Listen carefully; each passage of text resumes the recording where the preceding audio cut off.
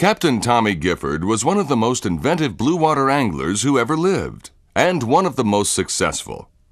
He was the first angler on the Atlantic to use spreader outriggers, and the first to catch an Atlantic blue marlin while he was at it.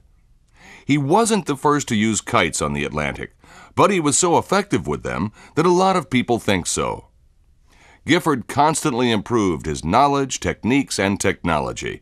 In fact, any angler who uses essential saltwater equipment such as a flying gaff or a star drag reel owes a debt to Tommy Gifford.